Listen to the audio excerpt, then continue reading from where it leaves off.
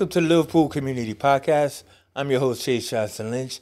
And once again, I'm joined by a fascinating guest, someone who I trolled on the internet and tracked down and thought this person would be very interesting to hear their story and what they're all about. So I'm joined today by John Moffat, who is the Managing Director of Capital Centric. How you doing, John? I'm good, thanks, Chase. How are you? All right, John. I mean, pretty much it's like one of the things I saw on the internet, obviously on LinkedIn, was I was following the Depot Project and a woman named Lynn Saunders from the film office.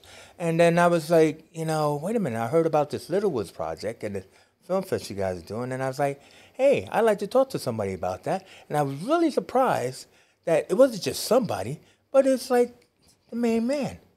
You know what I mean? Well, yeah, we're happy to engage, get the word out, and tell people about what's happening with the Littlewoods building. Yeah, because I'm pretty sure we've all seen the signs for Capital Centric all over the city and stuff like that. But a lot of people are familiar with the Littlewoods building because it's on Edge Lane and everything else like that. And it's what they're calling like the Hollywood of the North coming. Yep. So if you could tell us a little bit about the Littlewoods Project, because it's separate from the Depot and everything else like that. So if you could tell us what the Littlewoods Project is about. Sure, yeah. The Littlewoods Project is a film and TV complex converting the 1930s iconic Art Deco Littlewoods building, which everyone absolutely loves in the city, and turning it into a world-class film and TV hub. So we have two studios that anchor the development. They're 20,000 square foot each. So the same as the depot. And the depot is linked to Littlewoods in the sense that it's an enabler to bring all of those economic benefits that the main project will deliver when it's finished, but to deliver those in the interim. So they're a temporary facility delivered by the city council to bring all of those economic benefits that the Littlewoods project will bring when it's finished. Now, John, I always let people know I'm old. Not as old as Phil, but I'm old. And so when you say 1930s, can you tell us a little bit about the style and the look that this is going to have? Yeah, well, the main buildings themselves are going to stay very much as they are in terms of we're not changing the architectural style. They're truly iconic. There'd be uproar if we ever suggested Well, maybe I haven't building. Seen it before, so maybe if you still just describe it for me. Yeah, I'll describe it for you. So the buildings are epic on every proportion. Wow. So they're 200 meters long. There's two original 1938 wings. They're designed by Gerald de Courcy Fraser, built as the HQ of the Littlewoods Pools, and also the J.N. Seymour's printing company. So the East Wing, which is the single-story element, was where they printed all the pools, coupons, and the catalogues for Littlewoods. And then the West Wing, which is the two-story element with the clock tower, that was the... Clock tower? It has a clock tower, yeah. Wow, like Back to the Future? Maybe not. No, it's a 200-foot high tower with a clock face, which again is truly iconic. Yeah, no, I can imagine. I mean, obviously it's going to probably double as a sets as well, right? So that's what I mean about the old-fashioned Hollywood system. Like if you went into MGM Studios. Yeah. Is it going to be something like that? Well, I think that the style of the building, the iconic Art Deco, white stucco, is so kind of synonymous with Hollywood that actually, if you look at a number of the larger studios around the world, they have those kind of iconic Art Deco structures. So it fits perfectly with the nature of the building, definitely. And this is also great because, I mean, I'm sure we talked about it a little bit, but I'm pretty sure you're aware, is like Liverpool has, in the past couple of years, become such a strong mecca for filming for outside studios, especially Americans and stuff. Would you agree? Yeah, oh, totally. So I mean, for like a company such as yourself to kind of like jump in there and create this studio space, up here in the north, because usually, everything you have to go down south for, right? Yeah. And stuff. Or when we had Media City several years ago, where everybody was running off to Manchester, you're keeping it right here. You're keeping it real right here.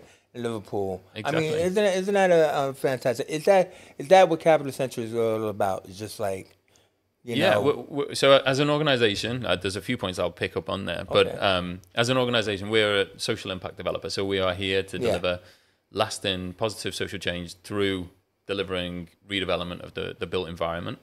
And basically all that means is that when we leave a development, when we finish, it has to enrich lives. It has to enhance the community that it's based in. So there's some core principles that follow through everything that we do. And they apply to the Littlewoods Project, the same as any other. A few things, though, that I want to just quickly pick up on. So firstly, we're very keen that we're not competing with Media City. So I'm Media sorry, City, I didn't really mean competing, but No, but it's a valid point, though, that we are in a different sector. So that's kind of mainstream TV. Yeah. We're very much kind of high-end TV and feature-length film. Yeah. But in the other point that you made about Liverpool being a mecca for film and TV, that's been something that is, I don't know, 20, 30 years in the making, which Lynn, who you mentioned earlier, and Kevin and the rest of the film office team have done an amazing job in the city and probably haven't really been as well recognised as they should have been for the work that they've done, establishing Liverpool as the go-to place for exterior shooting in the north. When I've been chatting to people in the industry, it has been kind of universally accepted that Liverpool has the best film office in the UK. Yeah. And that's something that we should shout about a bit more. And really, the Littlewoods building is the culmination of all that work that they've done over decades, building the reputation of the city as somewhere that can host, large blockbuster films or high-end TV dramas, and do it fantastically well. Yeah. And so we're the most filmed city outside of London. We have 1,300 days of filming every year. Yeah. But until the depot was built, we didn't have anywhere to do interior shooting. So whilst it added kind of maybe 15 to 20 million a year in terms of GVA, with purpose-built studio space, the Littlewoods building will deliver 200 million a year to the local economy and 4,000 jobs. So it is a huge step change. That's the major thing. It's all that, right? It's the jobs that it offers. Because, I totally agree with what you're saying. Because Liverpool was really known as, because it manages to maintain the old style of its streets. Like, they would shoot, a lot of period dramas, like Foyle's War and all that kind of stuff. And, because, you could walk down several streets like Cannon Street and you could still have gas lights and cobblestones and all that. But beyond all that is the fact that, you guys are actually, you're opening this summer, right? I believe for the public, but let's say you're starting off with this one-off charity event. For the Film and Food Fest, yeah. Yeah. On July, let's get it right, Saturday, July 15th, because tickets are available, right? They are. They're available immediately at thelittlewoodsproject.com. Mm-hmm. So not Eventbrite or anything like that? Or? It goes through to Eventbrite. Oh, okay, yeah. So tell us about the food fest, the Film and Food Fest. So this is actually part of our consultation process for the planning application, which we'll submit in the next month. So we're hosting an event. Most people don't know what a film studio looks like on the inside. Yeah, definitely. And so they don't have any concept of what this really means. So we're opening up the depot for the first time to the public. Wow. Which will be really exciting. And so you can come down, you can catch a film screening. So during the day, we're going to have a family event with Matilda the musical. And then at night, it'll be a more grown-up affair with the Batman screening. But then there's lots of other stuff going on in terms of street food and live music and crazy golf. And so it's kind of like crazy golf. Yeah, there's all kinds going on. And tickets are, as you say, £5 per person. But all of the proceeds go to a local charity, the Unity Centre. And so it's all for a good cause. But whilst you're there, you can then give us your thoughts, your feedback on our plans for the building. Yeah. Now, I'm a local boy from Toster myself, so I'm well aware of the Unity Center. So when I heard that, I was like, really, whoa, this is fantastic. Tell me, what inspired the idea of the Unity as a charity to donate proceeds to? I'm also a Toxteth boy. I'm Toxteth born and bred, yeah. Well, I'm not born and bred, but I've been here 22 years, so I like to think, You're an honorary Scouser now. Thank you, bro. But go ahead. Tell me, what inspired this for you? Well, so we run a charity called Regeneration Brainery, and we set that up in 2015. Yeah. And essentially it's to encourage people from diverse or disadvantaged backgrounds into the property sector, which is often a sector which is dominated by people who knew someone. Yeah. And that's how they made their way into the industry. So we're trying to provide a link for kids that don't have a natural link into the industry. So we go into schools on a regular basis. I was in a school in Liverpool just last week talking about property regeneration, placemaking, what it's all about. Really? And then we offer those kids that are interested a chance to come for a free week-long boot camp where they'll meet a world-class architect and they'll design a hypothetical building up, or they'll walk a live construction site with a project manager, and they get exposure to all the different disciplines in the property sector. And then, would you like to say when that is, or? So it's a rolling program. So okay. I'll need to check when the next one is in the. Oh, that was the question I didn't ask from ahead of time. But go ahead, yeah. So we give kids that opportunity, and then they go into a grad club where they can get work placements and job opportunities. And so we've seen young people now who wouldn't have known anything about the sector come through, be inspired, go away, get a degree, and then through the grad club get a job in the sector, and they're back on the program as ambassadors. Wow. And so one of our ambassadors, she's an interior architecture student at John Moores University. Right. And she was chatting to me about a project that she had been working on, going into the Unity Centre, talking to the kids, and each of the students had done a design for the building because they're currently looking to upgrade their facilities. Yeah. And just the enthusiasm that she had and the project she shared, we thought, well, this is a perfect fit in terms of a charitable organisation that we could donate the funds to that might help them improve their facilities. Nice one. I mean, it sounds like you guys are doing a lot. I usually around this time, I usually ask people, like, what's your origin story? Right? Because I'm a comic book fan. So John Moffat, what's your origin story? Like, how did you get started with Capital Centric, or where, your beginnings? So as I say, I grew up in Toxteth, lived there the first 25 years of my life. Wow. I went away to university, but I came back to the city. And while I went away to uni, I did a degree in economics. And when I came back, Liverpool One had been built. And I thought, this is dramatic, the change that it's made to my city. It's huge. Exactly. Civic pride, the city centre, there was nothing there before Liverpool One. It was. I can't even remember what was there before, because like I said, I've been here 22 years, and I can't even remember. I think we've erased it from our memories because it was so bad. Yeah. But actually, people had some pride in the city centre, and they had some pride in their city, and as a result, there was less antisocial behaviour. There was so many positive benefits to this development. I thought, well, that's what I want to do. I didn't know that I hadn't done the right degree, though. All right. So I sent my CV off to 70-odd different companies. Really? I got 69 rejections. No way. Yeah. And then eventually one company contacted me and they said, come for a chat. And so I said, okay. So I went to Manchester, had a chat with them.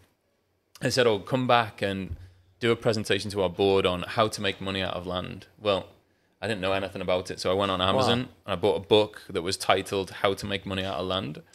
I read the book, I went back and I presented what I'd read back to them, and eventually somehow they gave me an opportunity. So they took me on for 6 months, and then the downturn hit, and I guess because I was fairly cheap resource, I survived through working through the recession, and so I've spent the last 17 years as a development director, or now managing director at Capital Centric. Wow. Did you believe that you would get there as a toddler boy? I never really stopped to think about it. I think I just had a vision of what I wanted to do, and that kind of drove me. But when Capital Centric approached me to join them and told me that they were working on the Littlewoods building, that was it. It was a no-brainer. And it's just been genuinely such a privilege to work on the redevelopment of the building. Yeah. I mean, it's crazy because wasn't it a dress shop or dressmakers, Littlewoods? No, so Littlewoods was the precursor to the National Lottery. So they ran a pool. So you used to play. There were 16 million players every week, and if you predicted the scores correctly, then you would win the equivalent of winning the lottery now. Oh.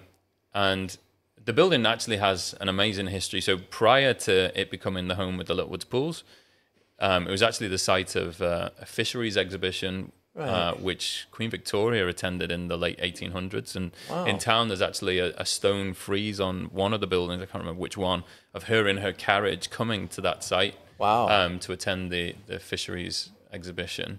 And then after that, it obviously became the home of the pools. So they finished the buildings in 1938, which is obviously a really bad time to finish your new HQ.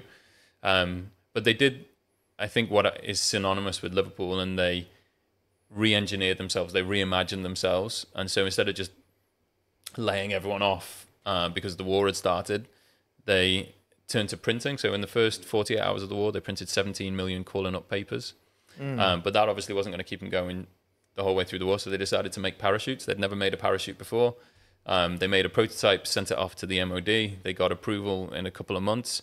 And then during the course of the Second World War, they were the second biggest global manufacturer of parachutes. And actually, they made 12 million shells, 6 million fuses, 5 million parachutes, hundreds of thousands of barrage balloons. They disassembled jeeps and packed them into crates to send to the front line to be reassembled. The top floor of the building, there was 1,300 men and women sat around big tables with a sticker on it, which said all of the kind of known languages, and they were spoken around that table.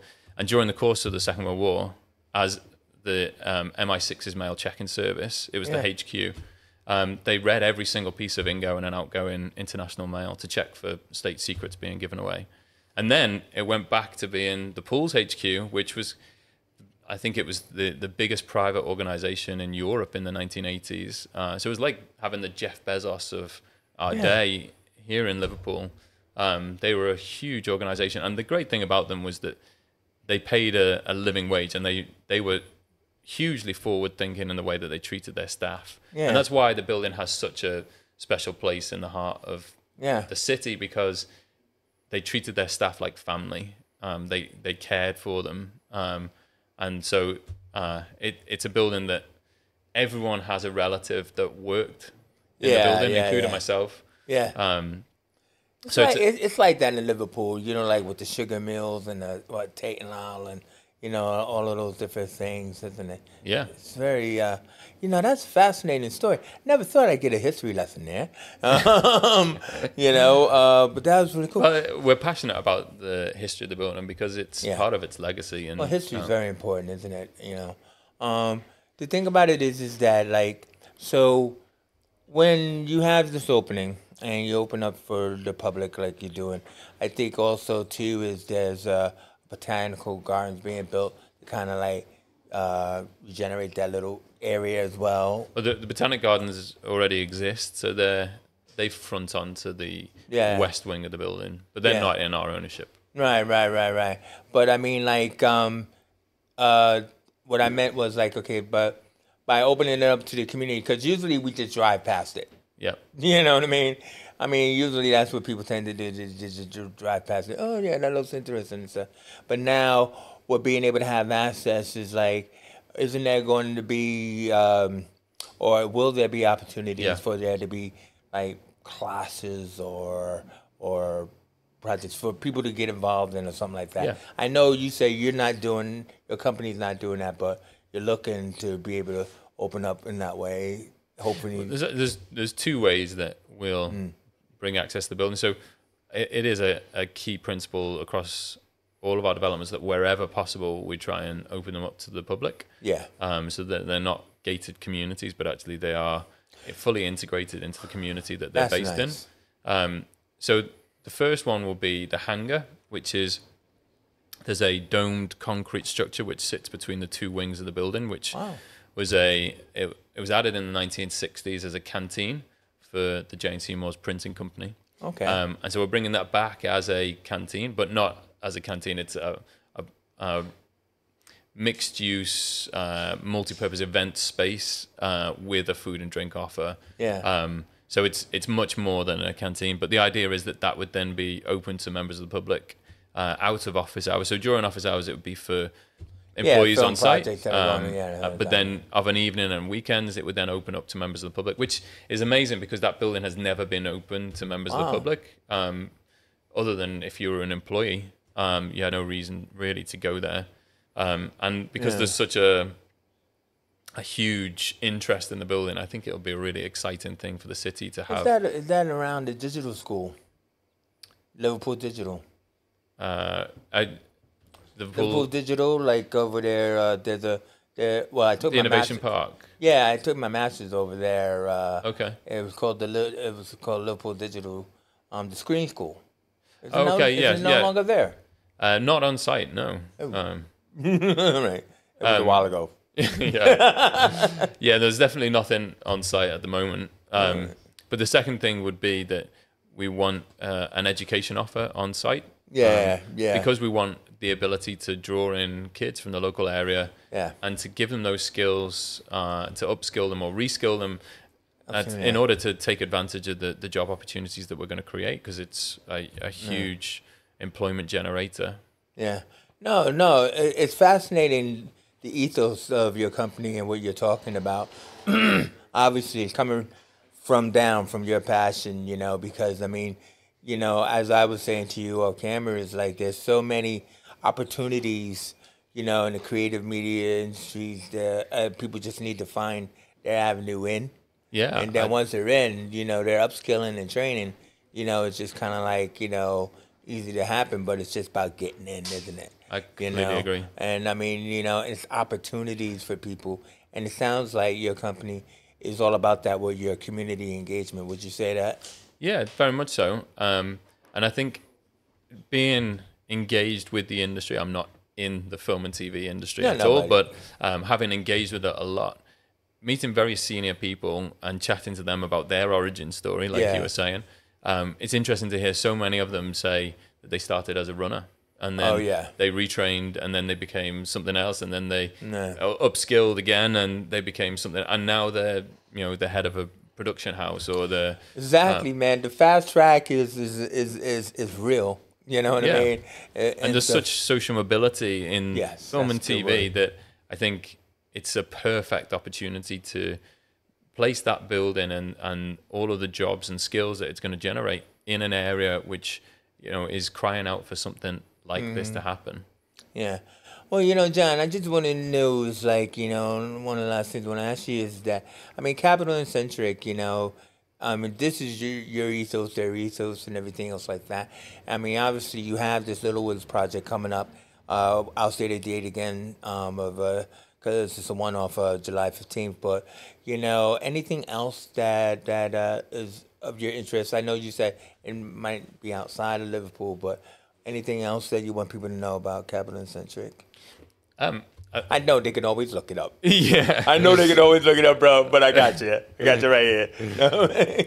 Well, we have a portfolio of developments across the North and the Midlands, and that's expanding geographically. Yeah. And all of our projects have those same core principles of accessibility, permeability, a consistency of design quality. Everything we do has to be multi-award winning from an architectural perspective.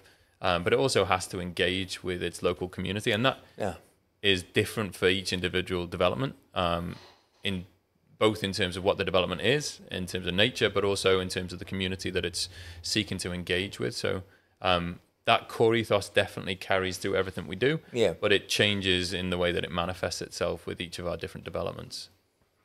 Well, again, I mean, it's fascinating.